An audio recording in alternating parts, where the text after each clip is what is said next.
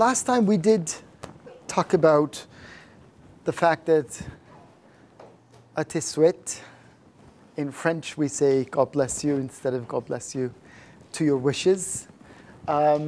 So semi-presidential system, no checks and no very strong checks and balances in the system. It's a semi-presidential system, but we do not have similar structures such as those we have in the US, for example, as in the case of a presidential system.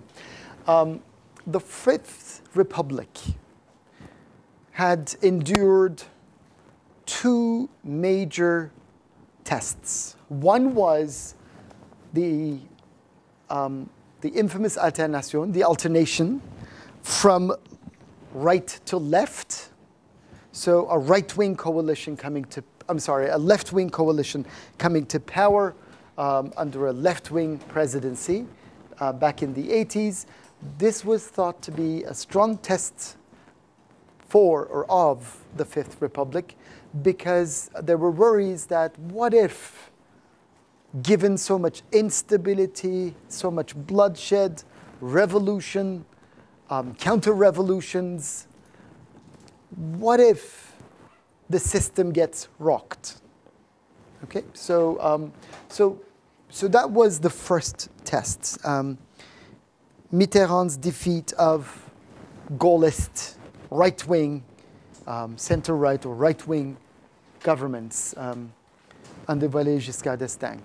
So that was the first test. The second test was cohabitation, which means living together or residing together.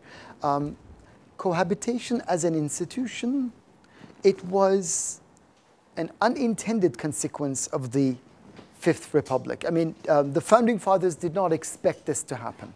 Cohabitation in this sense means that a right-wing president lives with or coexists with a left-wing, a right-wing president coexisting with a left-wing majority in the parliament and the prime minister, or vice versa, a left-wing president cohabiting with the opposite in terms of its ideological stance. The longest period of cohabitation was with Monsieur Chirac and Monsieur Jospin from the mid-1990s, 1997, to the early 2000s for about 5 years. So we had a right-wing president and a left-wing prime minister cohabiting. This was feared by many, but France under cohabitation did quite well in terms of the efficiency and effectiveness of the legislative and the executive processes. And in fact, between 1986 and early 2000s, mid-2000s, in that 2 decades, we had about 10 years of cohabitation in total, which was quite unthinkable. And the system worked quite well, which, again, was not as intended or was not as expected. That was, in a way, a test to the Fifth Republic. Once again, this was a test in the sense that we had a history of fragmentation, political instability, the pendulum swinging between radical democracy and monarchy, strong executive, weak legislature to weak executive, strong legislature. So we had all kinds of swings back and forth between all these different sides of the pendulum. But there were reforms to prevent cohabitation, such as the synchronization of the electoral cycles. But still, we still had incidences of cohabitation. We now have the opposite of cohabitation, which is called, any ideas? The opposite of cohabitation, when we have a socialist president and a socialist prime minister, We have President Monsieur Hollande and Prime Minister Manuel Valls. So both are representing the same ideological stance. Both are representatives of the Parti Socialiste, Socialist Party, or Social Democratic left-wing party. So in that case, the opposite of cohabitation, we call that unified control. Okay? This is sometimes referred to as united control. Unified control, united control, it doesn't make a huge difference between the two. Let's see what the powers of the president are, if you excuse me. The powers of the presidents, historically, have depended on, first, naturally, their constitutional powers. The president, we know, is directly elected through a two-ballot system, which we've discussed before. The president, yes, he has. It's always been a he. He's always had ceremonial powers as the head of the state or representing the French state. And he has political powers, important political powers. He names the prime minister and the cabinet, members of the cabinet, upon the suggestion of the prime minister. He presides over the Council of Ministers. The Council of Ministers is the inner cabinet of the cabinet, or certain members of the cabinet, high-ranking ministers are composing the Council of Ministers. He conducts foreign affairs. He directs armed forces, so he is foreseeing not only foreign affairs, but also defense issues, defense policy matters. He has the ability to dissolve the Assemblée Nationale, the National Assembly, the parliament that is. And he appoints about 1/3, if I remember correctly, 1/3 of the members of the Constitutional Council, the Constitutional Court in the system. He is the only person, he's the only institution, the official, to arbitrate between state institutions. In fact, this was the main idea behind both the Fourth and the Fifth Republics. So in case of disputes, he was supposed to arbitrate between state institutions for a smoother functioning of state organs. He declares, or he may declare, emergency powers, as was the case recently. Monsieur Hollande declared emergency powers in France after the attacks, the recent attacks.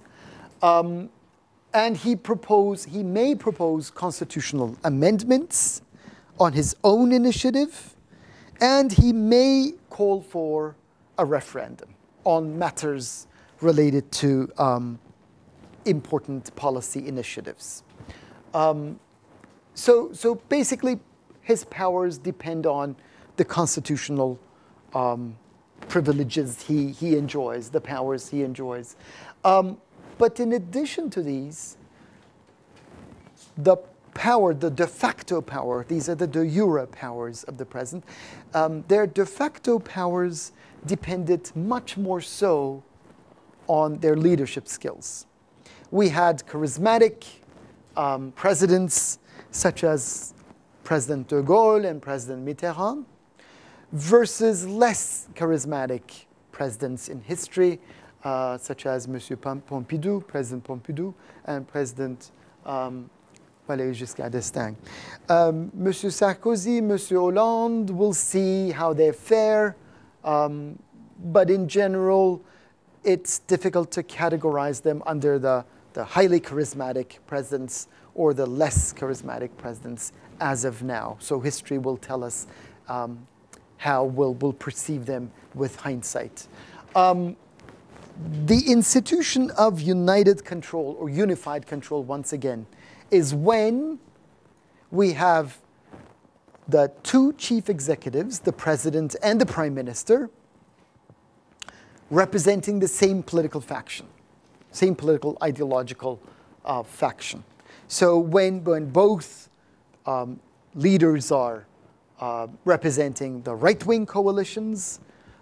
We have united control, or vice versa, when both president and the prime minister represent left-wing coalitions. We have united control or unified control. Once again, this is the opposite of cohabitation. Very good.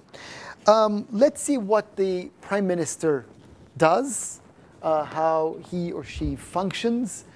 The government, according to the Constitution, it is the prime minister who is really responsible for key decisions. So with the government, the prime minister makes key policy decisions, especially with respect to domestic affairs. So domestic policies, it is the prime minister's remit, or it is under his or her control.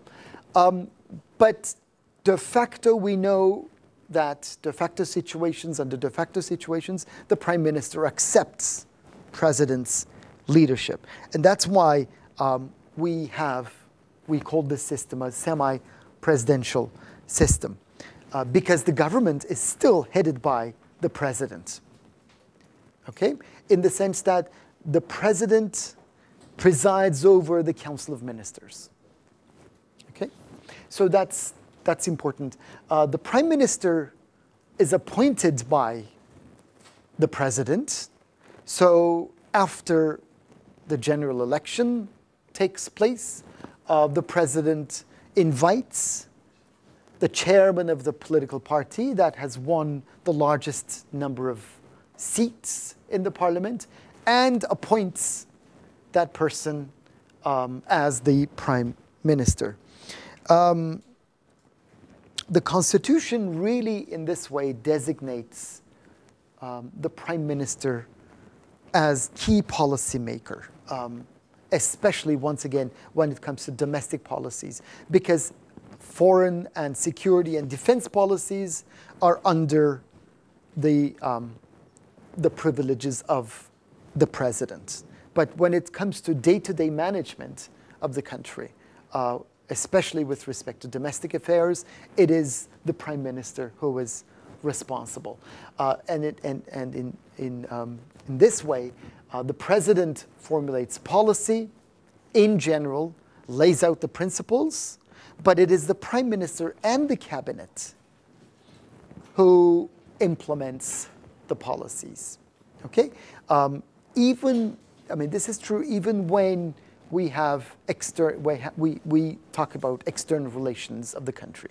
So it is under the presidential directorship, or it is under the leadership of the president, but the prime minister, in fact, implements parts of those policies. And legislative functions, it is almost exclusively under the leadership of the prime minister, because he or she is part and parcel of the National Assembly, whereas the president cannot make laws.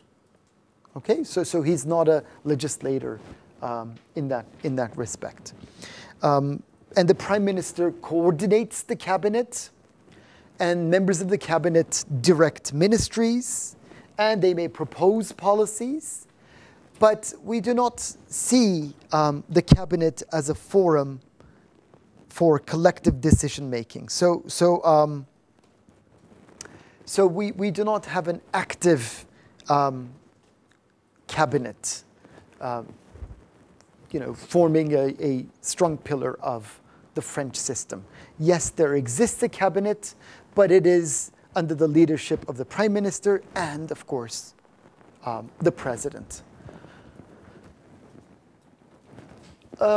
Bureaucracy and civil service, we know that in France, the powers of the bureaucracy had been increasing, had been expanding, especially under the Fifth Republic from the 50s onwards.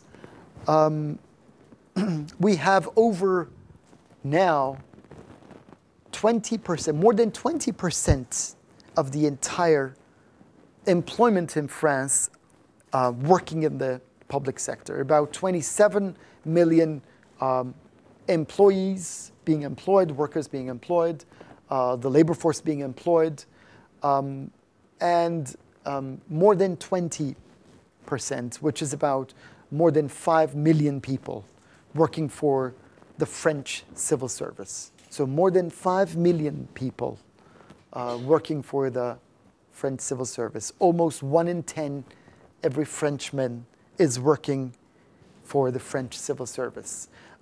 These figures are, these percentages differ from one country to another.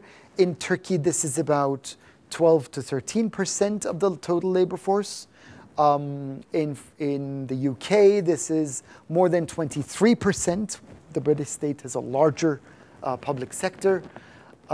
Japan was about 8% of the entire workforce. And the US, surprisingly, has a civil service of about 15% of the entire, 14 to 15% of the entire employment or the working population. Members of the civil service have traditionally been, top civil service I'm talking about, have traditionally been educated or trained at what's called the grandes écoles, the higher schools, the large schools, the prestigious schools. They grant, tertiary degrees with all kinds of masters, and I think they also have incorporate PhD degrees too. These are more like professional schools. One is the ENA, École Nationale Administrative, National School of Administration, which has been educating, training, I think all the presidents. I don't remember about Monsieur Sarkozy, but Monsieur Hollande, Monsieur Chirac, Monsieur Giscard d'Estaing were all graduates of ENA. And most prime ministers have been graduates of this école, this school, this administrative school. So their powers and prestige have been very high. The French system had been highly meritocratic, and it was thanks to these grandes écoles that this meritocracy remained in place, with less politicization, with highly meritocratic systems in place. The French bureaucracy really represents or has been representing the principle of meritocracy as opposed to the spoils system elsewhere. This was happening, this was taking place in France. So it was the symbol of power and prestige, but also meritocratic symbol of power and prestige. The top school, the ENA, was located in Paris, but now it is relocated to Strasbourg, where the European institutions are. But over time, from the 1980s onwards, with the Mitterrand's U-turn, the bureaucracy has been losing its power, its prestige. The idea of the rolling back the state, not only quantitatively, but also qualitatively, has been undermining the idea of an insulated, meritocratic, rational, Bavarian bureaucracy.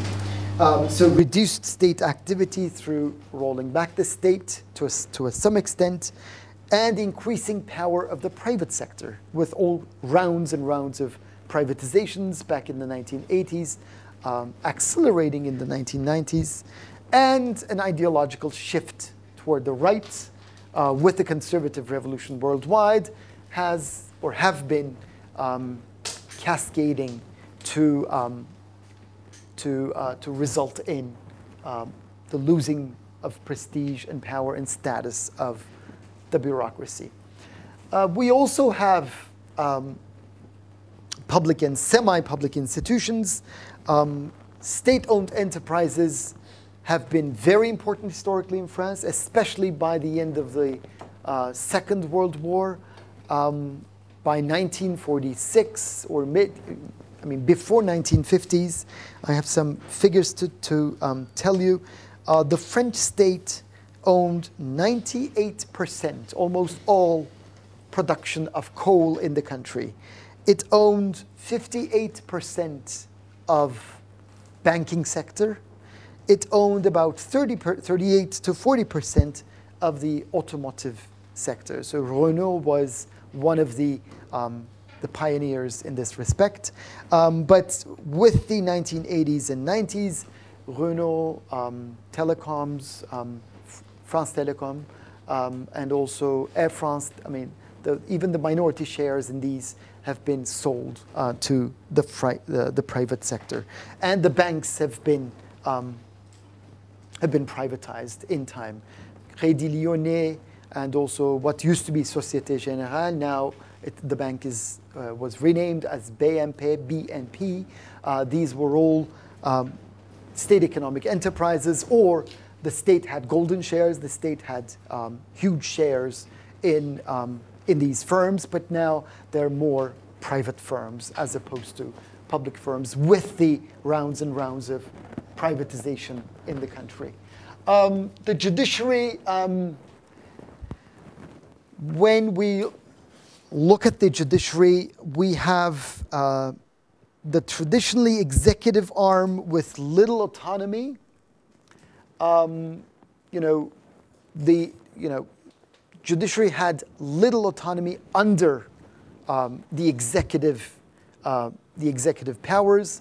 But we have seen the emergence of the Constitutional Court, the Conseil constitutionnel, which has been enjoying increasingly powers, which is sometimes seen as a new check or a balance in the system. So remember, we talked about the case that in the French case, in the French government's composition or the organization of state, we do not have a strong checks and balances integrated or subsumed in the system.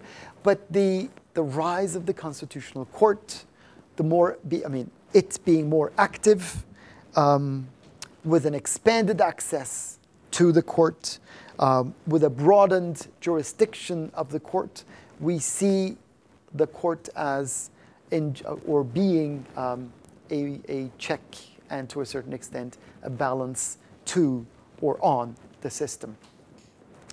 Subnational government-wise, we have three layers. We have 36,000 municipalities at the city level, 101 departments. Think of these as provinces. 95 of these are in mainland France, and the 5 are overseas. And we have 22 regional governments. So the administrative divisions are many. But what's interesting is that they had been quite weak until the 1990s. Remember that this was a centralized state. Yes, it was a unitary state, but also it was a centralized unitary state. But there has been some loosening with respect to that. Some decentralization with the national government's supervision on or over local governments had been weakening since 1980s. Creation of regional governments was new. This was a new phenomenon. And the local governments have started to levy new taxes. That's also new. So with more or expanded administrative as well as financial powers, there has been some loosening of the grip of the central state over the subnational governments. Please. Many ideas, of course, internationalization of norms, 1980s were years of decentralization. The name of the game was decentralization. The name of the game was increasingly subsidiarity, increasingly make decisions at the nearest level to the citizen. So democracy had been recast with a local and regional emphasis to it. So there was some kind of an ideological shift away from centralized state structures towards more open systems, open to, in addition to government, governance. So multi-tier, multi-actor, multi-level governance. So these were the ideas that were internationalized since the 1980s, and the idea of governance became so popular worldwide. Democracy was, in that respect, redefined, revamped, recast, and now we even talk about co-governance. So not only governance as multiple stakeholders at multiple levels, multiple tiers, multiple actors, but we also incorporate in contemporary democracy or democratic thinking or governance thinking, we see empirical examples of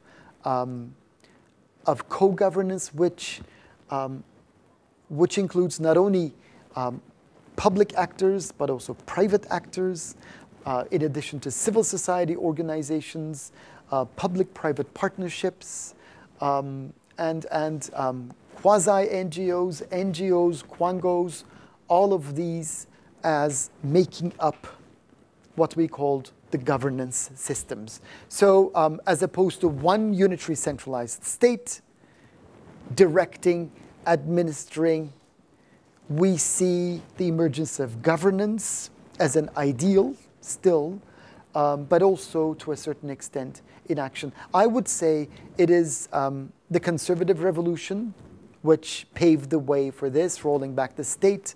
Those ideas were instrumental, but also redefinition or redefining of democracy, or what we understand from democracy as a political system, had been changing since the late, I would say, mid-1980s and all throughout the 1990s. Also, globalization helped, or globalization brought about these changes with global circulation of ideas.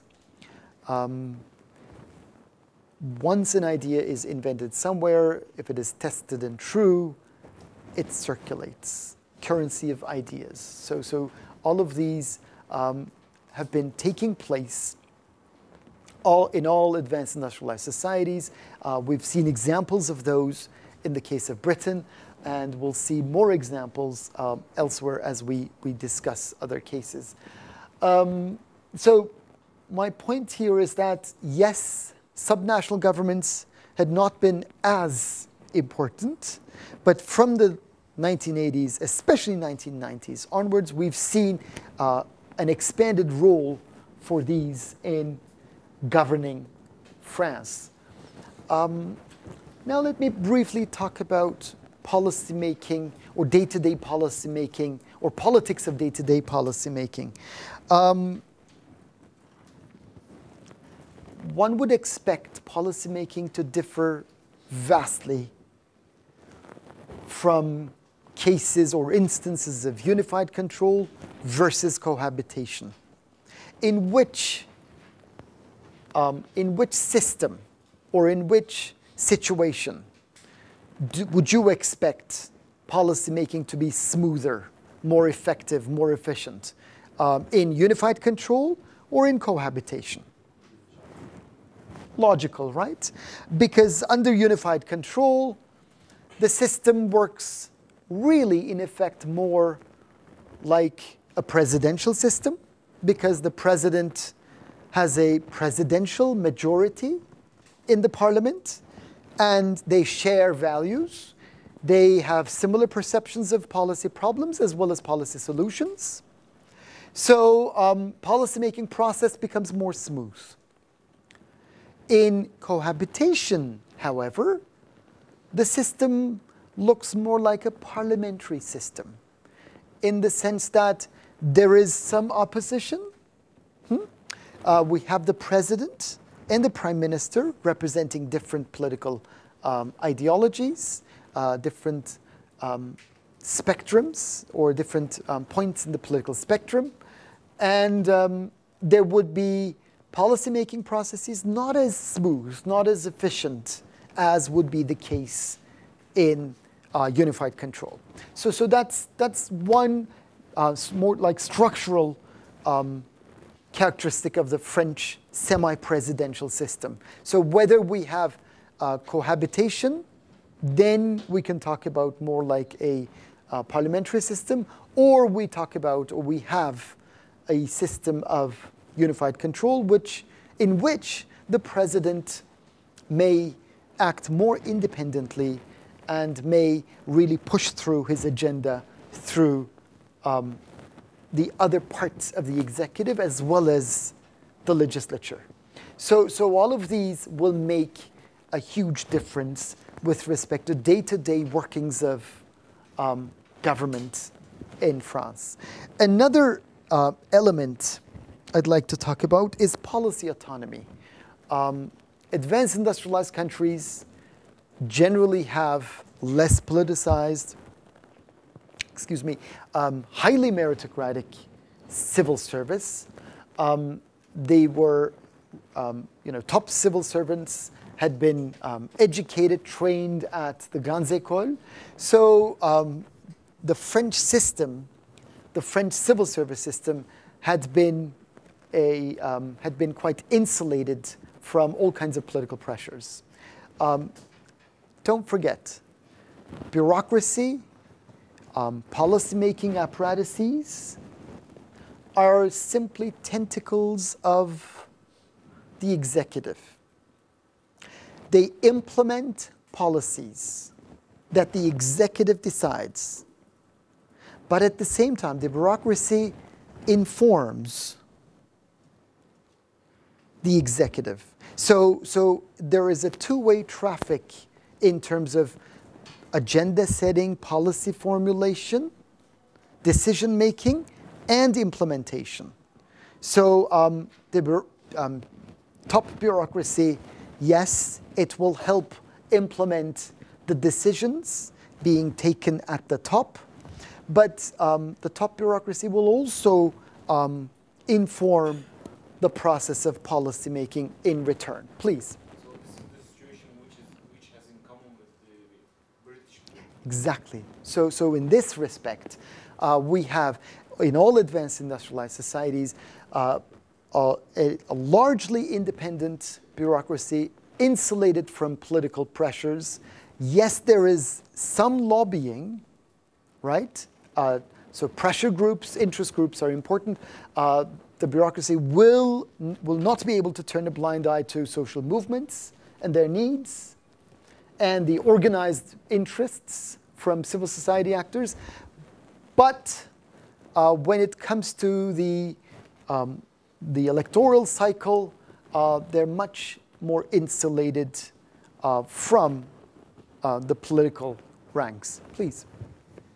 So, is there any concern raising for the transformation of machinery by the bureaucracy side? Mm-hmm. Because they are mutually organizing and in accordance with what they thought about policy, they implement policies. So in time there has been, as I was just trying to describe, in time, I mean, the French system had been quite a closed system. State-society relations had been quite sharply demarcated against one another. The state structure, top bureaucrats were educated at the grandes écoles, and they were meritocratic appointments. So retention, promotion rules had been not really politicized. But in time with the 1990s, we see increasing politicization everywhere in advanced industrialized societies. So there is some concern with respect to the impartiality or partiality of the top bureaucrats. In time, this has been changing. This is what I meant by politicization of bureaucracy in Britain too. And some segments of the bureaucracy are more, in general, politicized than in others. For example, in the British case, we've seen the police being more politicized than the financial bureaucracy to a certain extent. So in France, we had traditionally policy autonomy. So the bureaucratic system was highly autonomous, given the policymaking style. In the French case, we do not have a corporatist or neo-corporatist policymaking style, which is like, in a way, the British style. So we have the bureaucratic system being quite closed to popular demands and demands from the upper echelons of the executive. So, so there are few opportunities that pressure groups can voice their interests. But this has been changing over time. So policy autonomy is being loosened up, and with the ideas of governance and co-governance, civil society actors, pressure groups or interest groups, social movements have been more vocal and have been more articulate, and the French state has been listening to these demands more so than in the past. Please. I wanted to ask in respect to the fact that the president has to appoint the prime minister, would that make cohabitation kind of shaky? Because I mean, the Johnson choosing a strong prime minister is weird. Would it be his first choice to choose an opposition leader? Well, the president will not be able to do much in case a leader of the party or a party which is in opposition to his or her stance gets the highest number of seats in the parliament. So in the legislature, the prime minister and his cabinet has to gain a vote of confidence, has to secure a vote of confidence. As long as the vote is secured, of course the president will be tempted to appoint his like-minded people or her like-minded people. But in actuality, what happens is Monsieur Mitterrand comes to power, 1981. Then he had to appoint Monsieur Chirac because he had the largest number of seats in the parliament, or he was controlling the largest number of seats in the parliament. So there was no other way. I can't think of a president, nor can you, I'm sure, being appointing a leader of a party which will not be able to secure a vote of confidence. So it will all depend on the composition of the Assemblée Nationale, the National Assembly. So as long as the president, or as long as there is a prime minister or a candidate for a prime minister is there who has the potential to win a vote of confidence, of course the president will be appointing his like-minded person or the faction or the political party who would be next to or near his ideas, or who would approximate his ideas. But in the absence of that, there's no way the president would appoint a member of the potential opposition. But yes, this is a question. And interestingly, the founding fathers of the Fifth Republic did not think of this. They were assuming that France will be led by center-right coalitions, and that there won't be a contender, or they didn't expect this.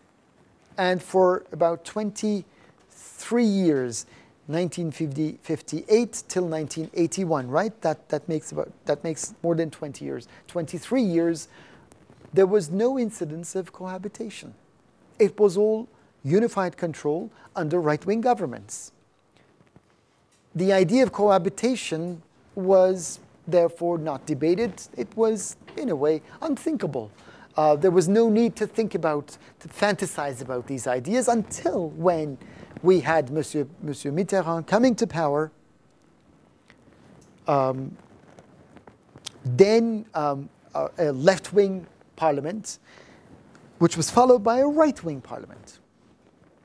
So, for more than 2 decades, the initial first two decades of the Fifth Republic, no need for cohabitation, but only then there was cohabitation. And in this respect, or in this way, many scholars of French politics really saw this alternation, this alternation from right to left with Monsieur Mitterrand coming to power as a strong test to the system, because it brought with it the potential of cohabitation.